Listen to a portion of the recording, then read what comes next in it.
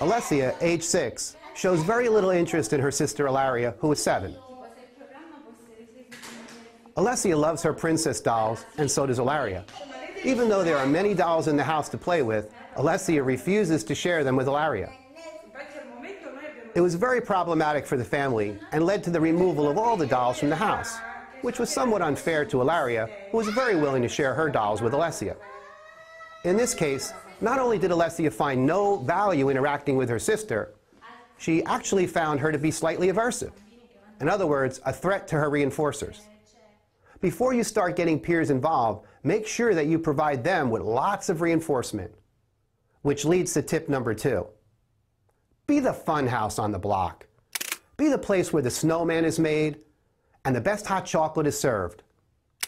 Where water balloons are tossed, lemonade is sold. Make your wardrobe the wardrobe of the stars.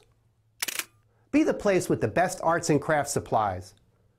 Make sure your picnic table is where thirsts are quenched and ice pops are eaten.